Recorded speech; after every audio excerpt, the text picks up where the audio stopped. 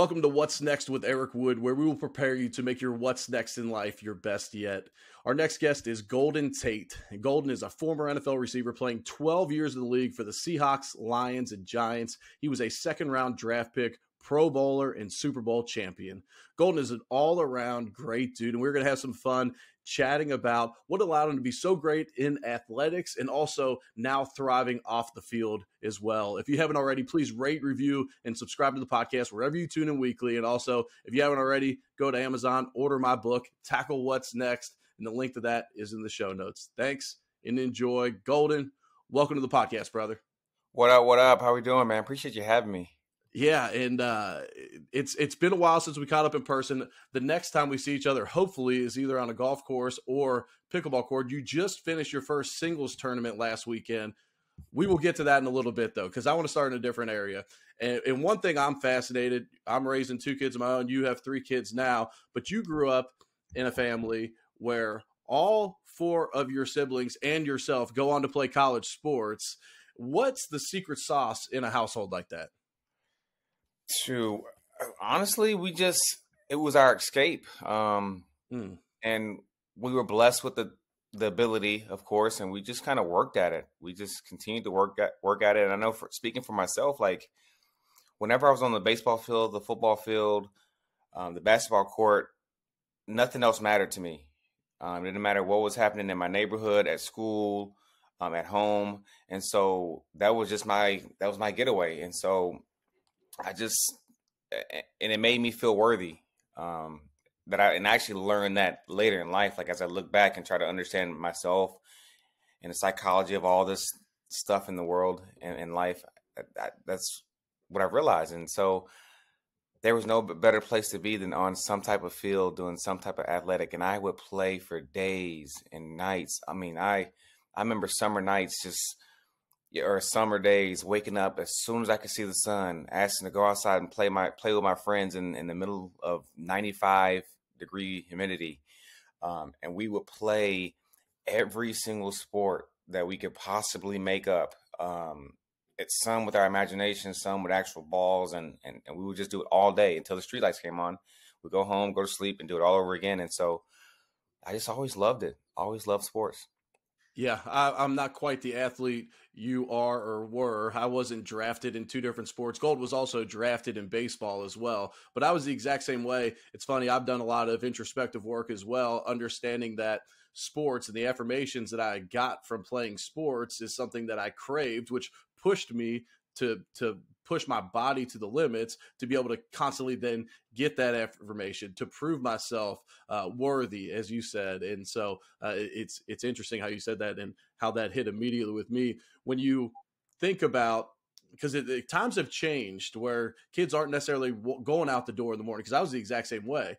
Kids aren't running out the door in the morning to go play. They are so much more distracted them. How are you going to use kind of those lessons, your childhood as an example, to raise your kids as well? I think it's all about the foundation that we build with our children, and being intentional. And that's one thing I'm working on, because by default, we're always going to go back to how we grew up. And that's, some parents are able to adjust, some parents are not, I want to sit here and say, yeah, my kids aren't getting a cell phone until they're 15. But realistically, it's probably, I don't want my kids to be like feel like they're losers and not fit in. So I'm going to have to get it earlier. So you're going to have to make some adjustments, but just kind of being intentional. Like I kind of said earlier, just for me, there was no alternative. There wasn't, I had maybe a PlayStation, but I didn't have that many games. There wasn't the social media and all the phone games. Like there was either go play outside or figure it out. And so with new times, I'm going to let them kind of develop. I'm going to pay a lot of attention to like what I think they're good at and what they enjoy. And I'm always going to have that available for them to go do. I'm going to try my best not to push, golf and pickleball and track on them, but hopefully they want to do it. And if they want to do it, I'm going to coach them as hard as I possibly can and let them develop to be hopefully incredible athletes, but even better humans. I like how you said that. Yeah. We don't want to push it on them, but oftentimes what you model and what you enjoy and what your kids see you get enjoyment from, they want to do as well. And so it's been funny to see, like, my kids will both tell you their favorite food is sushi, but that's what daddy loves. You know what I mean? Because I put it on a pedestal. So then they say, oh, that must be, the best. I don't say necessarily pizza or something else. And now they love that. And they're getting into golf and pickleball and tennis and all that now. And some of it's their environment, what they're exposed to and whatnot. But what you make a big deal out of, they will as well. Mm-hmm. And so I'm pretty confident that you'll have those kiddos out in the links, out on the court as well. Let's shift. But one other thing, and I've also I've thought about this, like, there's not too many greater feelings when someone asks your kids, like, who do you look up to? And they say dad. That to me, that's like, one day I hope my kids, like, I hope that's what they say. And because that means that I am a good father. That means they trust me. That means they love me. That means obviously they look up to me. And that they feel like I'm doing something right in life, which is, parenting is very, very important. And so to me, that's an honor, and that's what I hope for one of these days. And, we'll kind of see what happens. Yeah, I'm confident that you'll make that happen. And part of it is what you said, being intentional. As dads, we're not going to be perfect, just like we weren't perfect as football players, but we were intentional about our careers, which allows you to play a long time and be successful. And if you take that same intentionality as a dad, there's a 100% chance that they'll grow up looking up to their dad. So I got full confidence in that. But let's switch gears just a little bit. I grew up on the west side of Cincinnati, Catholic side of town, and it was a goal for all of us to go play at Notre Dame. Kyle Rudolph, same neighborhood, he actually did get to go to Notre Dame. I didn't get offered by the Golden Domers. But when you're coming out of Tennessee, what drew you to want to go to Notre Dame? So it's kind of random, actually. I get to my junior or my senior year, and I've been recruited by just about everyone. I was a little bit slow taking my ACTs and stuff, but as I started getting these letters, I was at Pope John Paul, the second high school, which is a Catholic high school, and they said, "Dude, you gotta go. If you get recruited by Notre Dame, you gotta go check them out. You gotta go." And I'm like, and my mom, like, man, their uniforms are so boring, and it's gonna be cold out there. I'm not really feeling it. But people kept being at my ear, and then Notre Dame starts recruiting me. I'm like, okay, I'll go check it out. So I take my official visit like in the middle of, I don't know, December, January. They're getting ready for a bowl game against LSU, I think, at that point. Probably about 10 to 12 inches of snow already on the ground. I mean, wow. Blistering, bone-chilling cold. And I absolutely fell in love with it.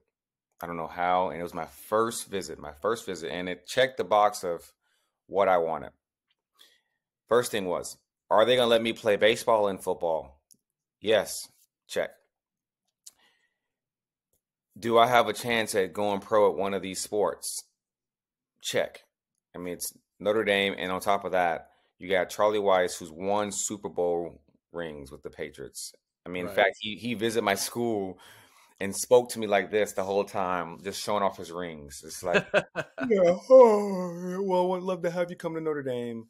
And then thirdly, if I graduated, I felt like I was going to have a chance to, do something in life. Because, with the degree from Notre Dame, you have a leg up, I feel like.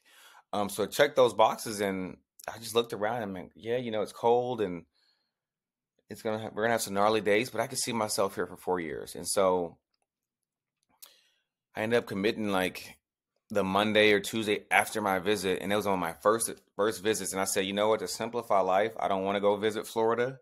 I don't want to go visit South Carolina. And I was a hometown kid, so Vanderbilt's right down the road. But I didn't want to visit Clemson or anywhere else because I didn't want to have these thoughts in my head, like, comparing one way or another. So I said, you know what? Notre Dame, let's ride out.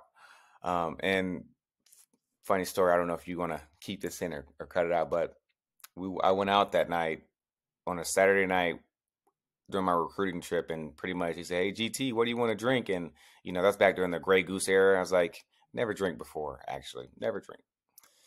I said, Grey Goose, because I hear about it in all the songs that we're listening to. Right. And so I have, a few drinks, I'm drunk, and it got to the point where the Grey Goose was going down way too easy. We get back to my hotel room around 12 or 1, and they say, GT, you rolling with the Irish? I'm over the toilet. Go Irish. And Wow. that was it. And so I ended up committing and never looked back. I've always been someone who, like, life is made of choices. Some are good, some are bad, but they're actions. You can't go backwards, but you can move forward. So I was never someone who would sit there and like, man, what if I would have played baseball and football instead of football? Or what if I would have went to Vanderbilt instead of Notre Dame? I just keep it moving forward, focus on what's ahead, and make it all happen. And thankfully, it worked out. I had a plan, and it was executed perfectly almost. Yeah, it was. I got a little overserved on my official visit to UVL as well. So that's probably a common theme. You get these high schoolers in a college environment for the first time. I feel like that's probably pretty common. But yeah, that the network that you get at Notre Dame as well. You're talking about having a degree from there, but then you get the network of Notre Dame grads when you're done. It's a powerful university. It's funny about Charlie Weiss. I've heard that from other guys before as well, where he shows off them Super Bowl rings, but when you earn it like he did, you get to show them off at that point, and you get to use them as a recruiting tool. So that's great. And so you enter the league, get drafted by the Seahawks, go out there, play with my boy Breno and a bunch of other guys that we have in common, mutual friends. But in year 4, you guys win a Super Bowl. And I love asking guys that won Super Bowls because I only played in one playoff game my entire career. So I obviously never even sniffed a Super Bowl. But that being said, what was different about that Super Bowl winning team compared to the so many others that you played on? I did not appreciate being on such a good team because I came into the league my first year as a rookie. We get Marshawn Lynch. We play. You're welcome. We Yeah, sent them to you. exactly. Yeah. We get Marshawn Lynch. We play the Saints, who are the defending champions in the first round of the playoffs. By the way, we got in the playoffs at 7-9 that year. Wow. NFC West, and we beat them. I mean, I think that was Beastquake. Yep. We beat the defending champions, and I'm thinking, oh, the NFL's not that hard. We just beat the champions. All right, whatever. So we beat them. We lose the next round. Second year, we don't go to playoffs. I'm like, okay, well, dang. I mean, but also we got San Francisco, who's really good. Third year, we make it to the playoffs, and we beat Washington first round. We go to Atlanta, get down like 21-3, come all the way back, and then we lost it at the end. They kicked a field goal, and then my fourth year, we showed up in April, and we just we felt like we were going to win in the Super Bowl. It was like not even a doubt in our minds, and I don't know if it's ignorance or if it's just what it was, but we just looked around at like our personnel, our coaching staff, the depth we had, and we knew like, okay, if we stay healthy, we're gonna go to the Super Bowl. We're gonna win the Super Bowl, and we just it was almost you watch the way we play. We play with a certain confidence, borderline arrogance, and you could see that. And we knew that we're gonna win at home in front of 12th man. We weren't gonna get beat at home, period.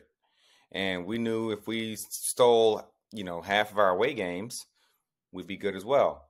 And we had such a fantastic year, and then like the core of our, we had our defense that was just lethal, like they were dangerous. We had Legion of Boom, and then our front seven was nasty.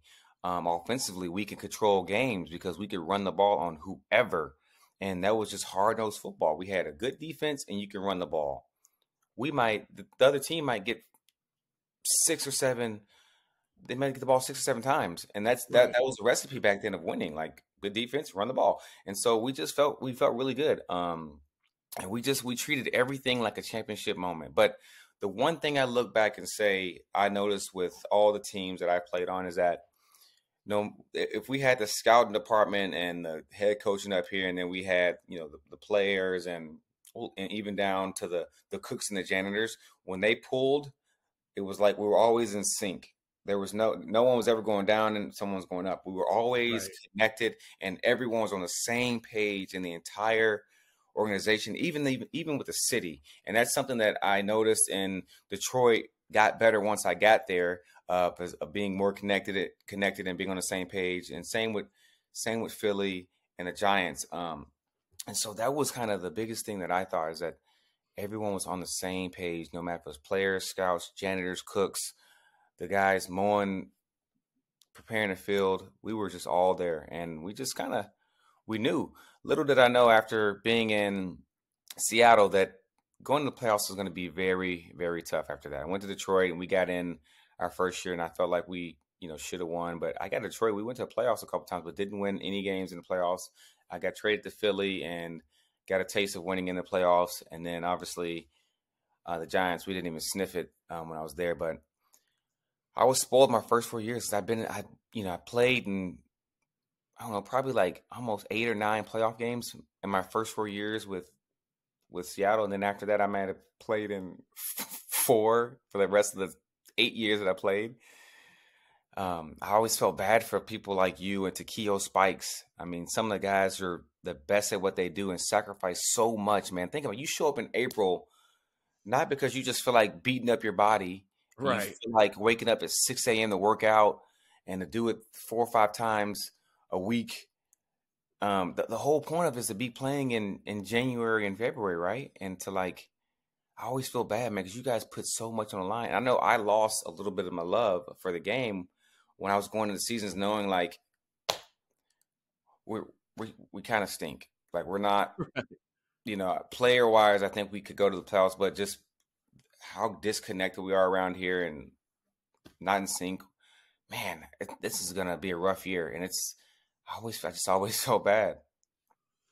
See, you got to see it earlier in your career, so you knew what that was going to look like. To me, we call it blind optimism, but every year heading into camp, I'm like, well, we have a lot of talent, and then it just never would work out. And then finally, my last year in the league, which ends up being my last year, I signed a contract extension before the season, but I had the career-ending neck injury. That ends up being the team that everyone thought was tanking, and we're the team that breaks it. So it's funny, but I always would have optimism, but I never got to see what a Super Bowl champion team looked like up close to be able to contrast it either. And Mhm. so, I would have some optimism, but yeah, it stinks packing up your locker the day after the last regular season game every year when they're passing out Super Bowl ticket order forms and you're eliminated in week 16 and you're ordering your Super Bowl tickets to go to the game knowing you have no shot at playing. That definitely is not fun. But Yeah. you talked about losing like that can strip you of that passion, that love for the game. When did you know it was time to hang up the cleats? I still I didn't know, man.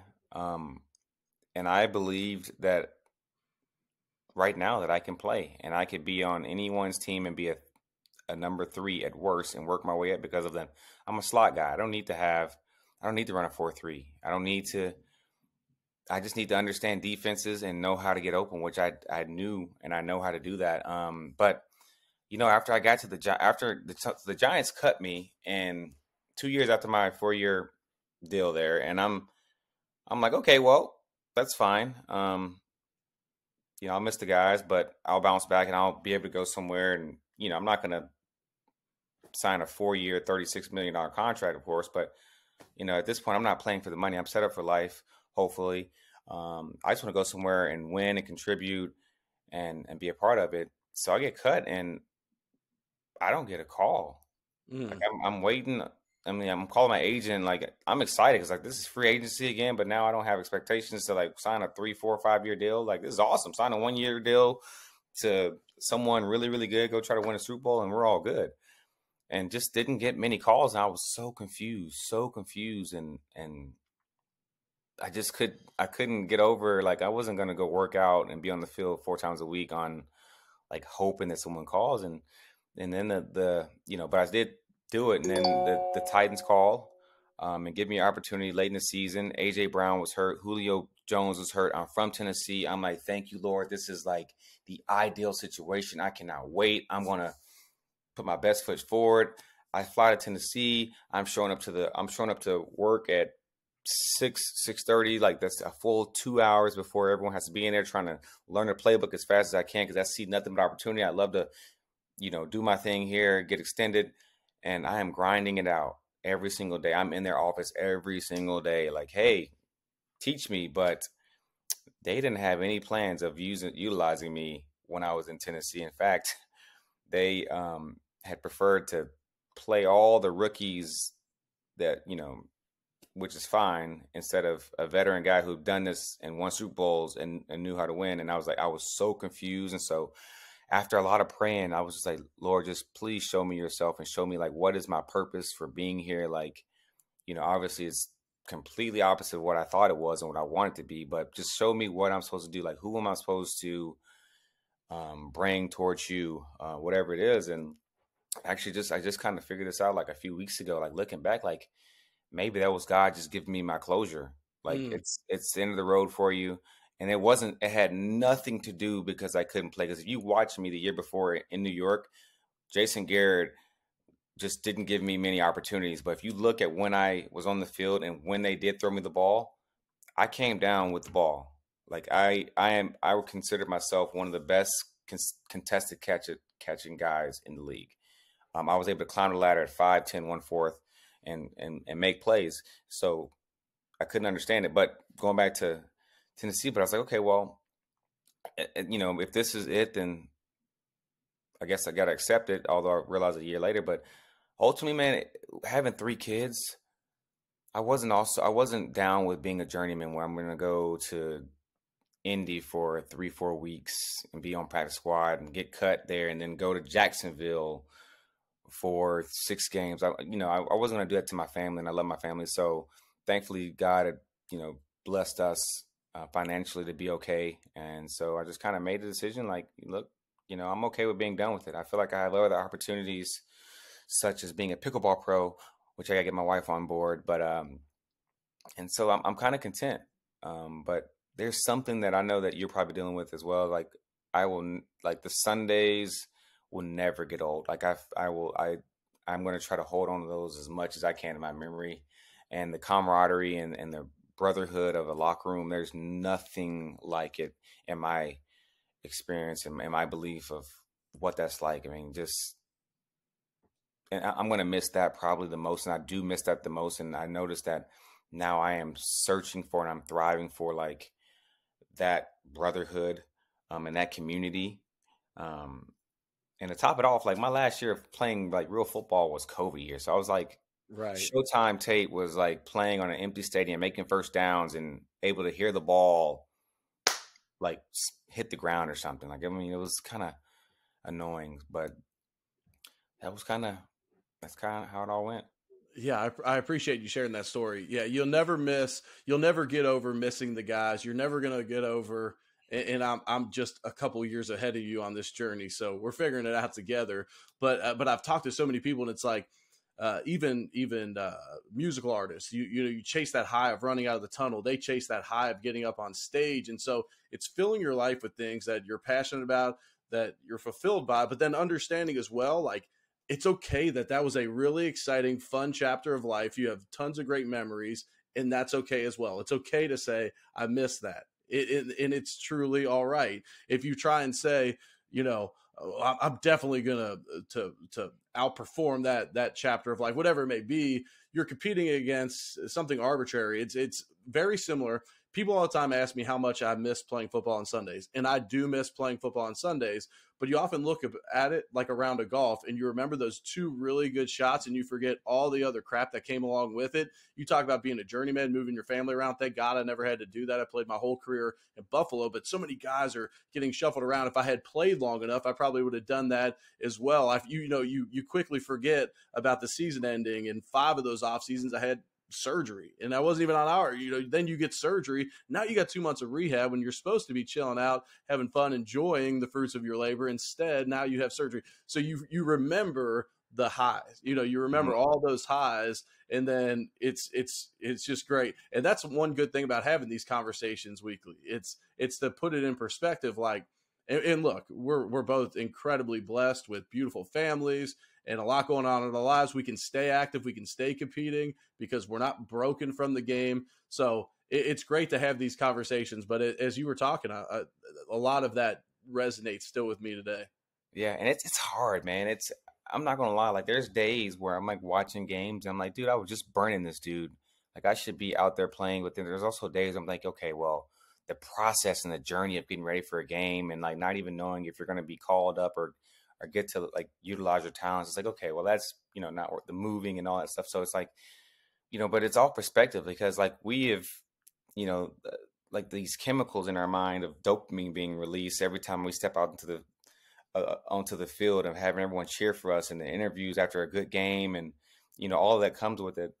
We're chasing that dopamine release constantly, and I think it's we got to get control of that because it's going to be hard to get that specific release, but there's other things in life, and like it's one thing that I'm really been praying for lately is like finding my new purpose. Like I grew up thinking like football was my purpose. I am on this earth to play football, score touchdowns and do it. And yes, that was my purpose for, it feels like a majority of my life, but like now I'm 34 years old and I can't be silly to think like, yeah, my purpose is over.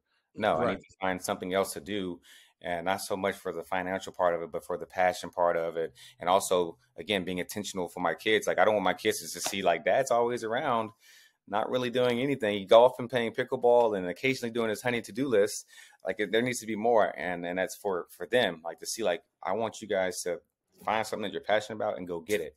So that's kind of where I am in life. And I say the same exact thing. People all the time will say, well, why do you work? Why do you push yourself? Why do you do this? I'm like, so my kids see that a man is a provider and a man is a worker. We are built to work. God made us to work.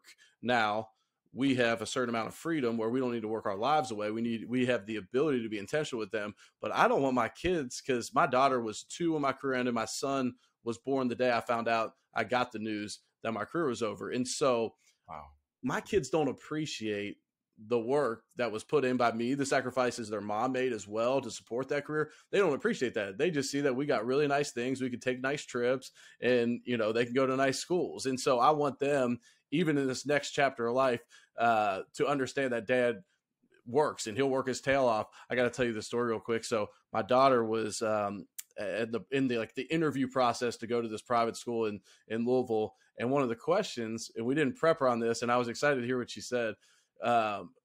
One of the questions was, what do your parents do for a living? What are their jobs? And she said, my mommy's a mommy. And I was like, well, and at this time I was calling games for the Bills on the radio and calling games for ESPN.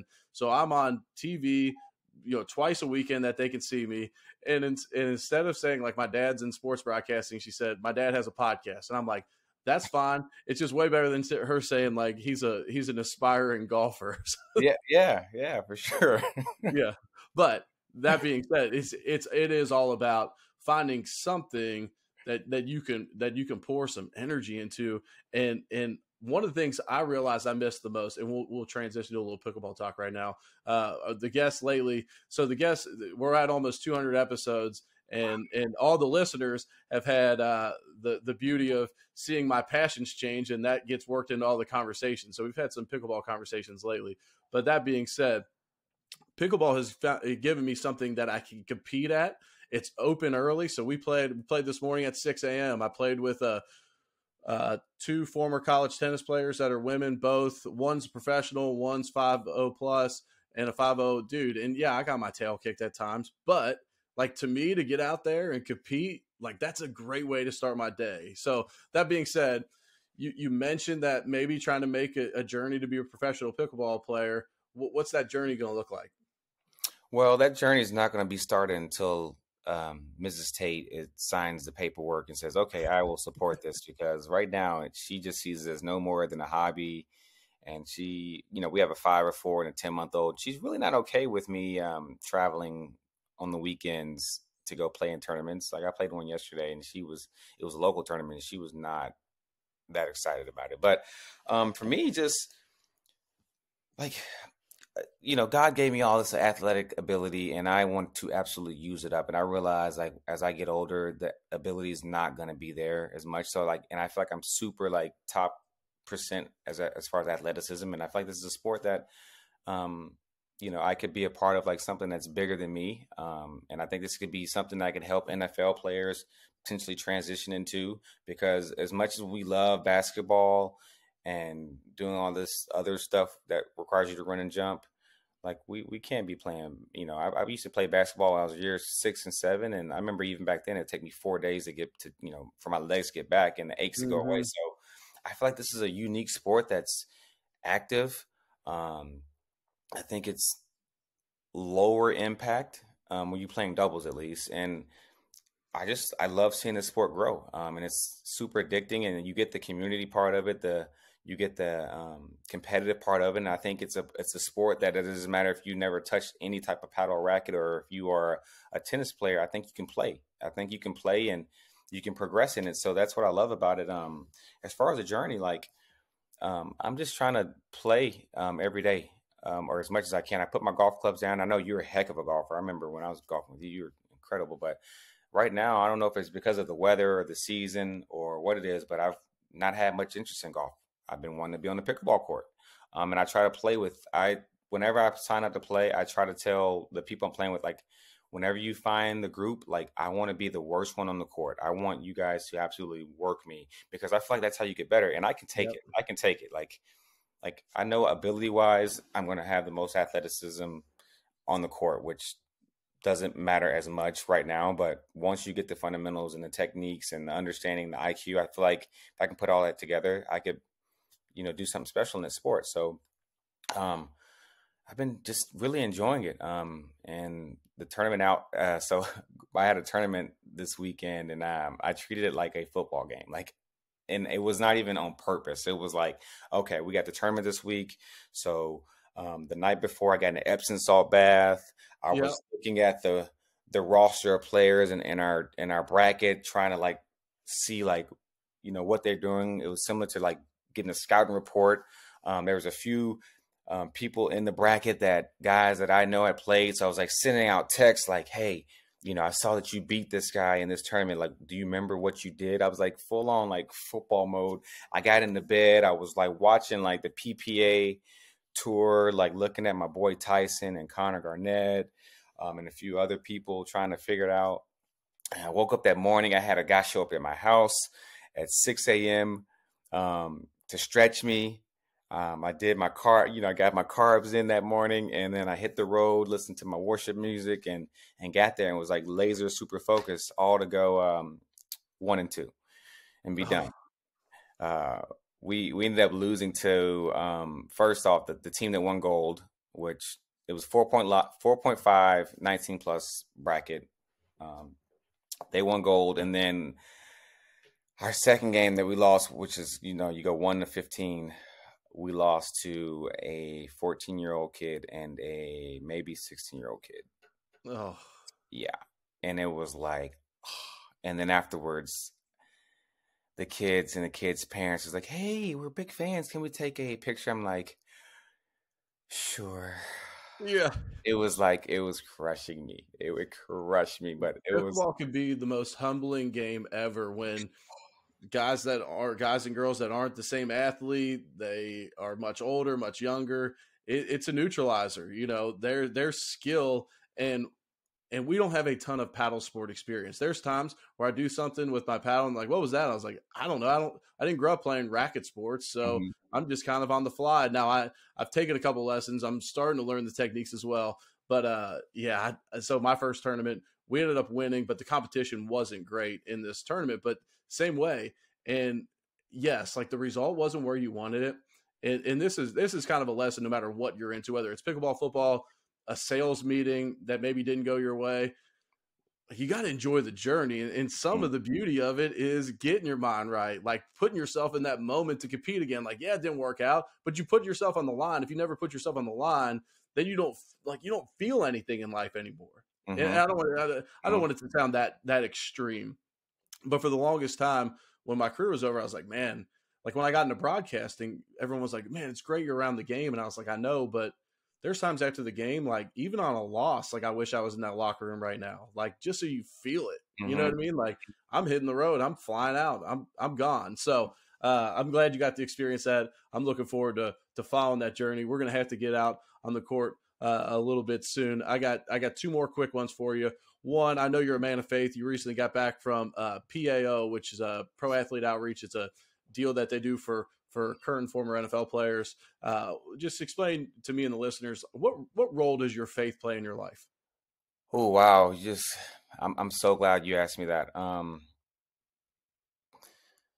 So faith for me is also a journey, and there's times where I feel like I am the perfect believer and follower, and there's times where I'm here and I know that I need to get closer to God, read more, be better.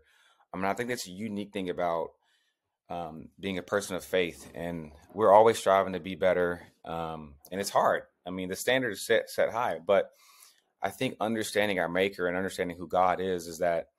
And there's people who are going through things out there that I want you just to hear this. Like, no matter where you are in your journey, what you did yesterday, what you're going to do, just know that you are covered and you are loved. Mm, And I think I noticed that I am at my best and I am the most confident person when I understand the love that Jesus has for me and the sacrifices that Jesus has made for me to live and to see and to be healthy. And as I try to understand him more, it excites me more. I feel that my joy level is very high when I start the day off in the Word, and I feel like I'm putting on this armor of that's going to help me get through the day. Because this world, if you these materialistic and this world is not set up for really Christians. It's not. There's sin everywhere you look, on TV, on our radios, when we're driving, in our minds. I mean, it's just everywhere. But because I'm intentional with spending with time with God, I feel like I have a chance at beating these worldly um, things that are thrown my way. So it hasn't always been that way. I've always known there was God and believed in God, but there was times where I just wasn't acting um, in a manner that He would want. And so now that again I have kids and I want them to see this example, I'm trying to be better. And so I would just encourage like people out there. I know people out there are going through super tough time right now. And I know there's people out there that feel like they're at the highs of highs. And I would just say, no matter if you're here or here, just make sure one thing you guys have in common is that you have um, God on your mind and that you're being intentional with spending time with Him. Because if you look around and if you really think about it in perspective, I'm a huge perspective guy. Like I could be in San Diego. I'm in San Diego, California right now. And if I really wanted to be, this could be the worst place in America. Or if I wanted to be the best place in America, I can do that because it's all perspective and how you look at things. But I would just say, like if you look around, like God created all this for community and relationship. And so me being intentional, I try to surround myself with other Christians. And I was ignorant enough to think like when I was younger that, man, you know, the perfect Christians out there just aren't cool. And that's not the case. Like one thing I've been praying for lately is like, hey, Lord, please place people in my life that love you as much as I love you, but also have some of the same interests that I have. And womb, like, yes, I've always known you, but I didn't know where you were in your faith. I knew you were a heck of a golfer, a heck of a player, but I didn't know that you played pickleball up until recently. And boom, look, I mean, that's a prayer answered right there. Like you love golf, you mm, love Jesus, you love pickleball, you love family. Those are some of the things that are the highest on my list right there. Those four things. And like just like when you pray, just listen. And people get caught up thinking they have to pray by only looking up, but you can pray and just look around.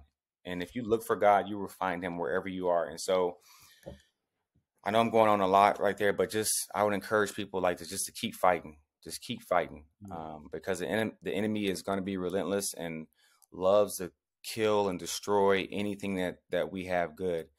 But if we understand who our Maker is and how much God loves us, I think we know that He is faithful, He is just, and that even when we can't feel Him or feel like we see Him, He will find a way for us. And He loves us that much. And so as I read the Bible and just understand like the miracles that He's done in the Bible, and I hear about the miracles that He's done to people, for people around me, like it excites me and it motivates me. And it makes this world view that I have seem like it's this big, and it really doesn't matter. Man, that's well said. I appreciate you sharing those words. That was powerful. And there's more than one person out there that needed to hear them. So I appreciate you sharing that. Last one for me. This is what's next with Eric Wood. What's next for Golden Tate? What do you got coming down the line for you here coming up? Ooh, I'm gonna. I know I want to be in broadcasting.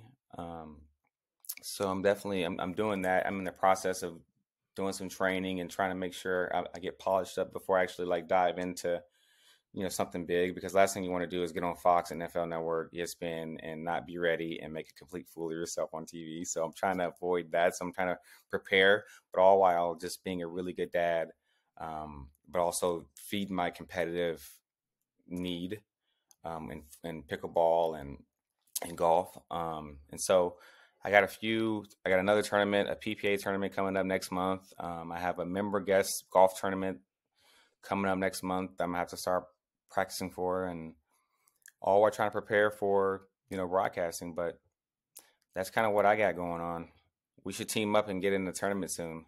Let's do it. I was just going to say that sounds like my next couple months as well. It's golf tournaments. It's some pickleball mixed in, trying to win at home first, impacting Grace, Leslie, and Garrett first. And then, yes, it's funny. Like I'm glad you say like to fill my competitive need through pickleball and golf, because that's what it is for me as well. It's almost like my fix that I need. And as long as I get that competitive fix, because I don't want to be competing at home. I don't want to be competing with my wife. I don't need to be on edge around the house. I need to get that out in other outlets. So I appreciate the way you said that. That is exactly what I'm going through right now. This is how it is. So I'm a morning guy now. Let me get all my stuff done that I need to do for myself, working out, pickleball, whatever it is. But I have noticed, like, on days where I don't like golf or play pickleball or do anything that's like competitive, like I'm just in a funk. It's like I'm just like, I feel like, all right, I did my honey to-do list. I played with the kids. I, did a lot around the house. I made our house a better home, but I didn't do anything competitive. And I just feel like, man, I didn't do much today. But then the next day, I do all those things I just mentioned, but I play pickleball or go practice golf or, workout or whatever it is. And then I knock out all that stuff. I feel like I had the greatest day ever. Like, I mean, I did everything I need to do. Like, I am complete. I am whole. I have my fix of what I need. I am ready to be a better dad, a better husband, a better home improvement guy, and all of it. And it's like, I need my fix. Yep, absolutely. Hey, brother, I can't thank you enough for your time. I know how busy you are. So thank you very much for making the time to impact me, impact the listeners. We are definitely teaming up, we need to team up on both the golf course and the pickleball, because even the way you said, I'm starting to prepare for a member guest, or I need to prepare for it. Like, that's how I am as well. Like you show me a scoreboard, I'm coming after it. Like, I'm not at that member guest to just drink beer and have fun. Like, I'm there to win. And people always crack up. Like, I won't give someone a short putt, and they're like, that was good. And I'm like, yeah, but in 3 holes from now, he's going to be a little bit more worried about blowing a putt past the hole, because he knows I'm not giving him anything. Mm-hmm. And so I love playing those games and compete like that. So we'll team up here before too long. Oh yeah. All right, man. Hey, thank you so much for having me, man. I really appreciate you doing this and this podcast. I'm definitely always been a fan of you, your work ethic, what you've achieved in this league. And how long you did it. So thank you for being you, and the fact that you are now sharing your wisdom with other people. I can only imagine how many people you're affecting, and how many people look forward to seeing you on this podcast and the guests you have. And I just thank you. Thank you. I appreciate that, brother.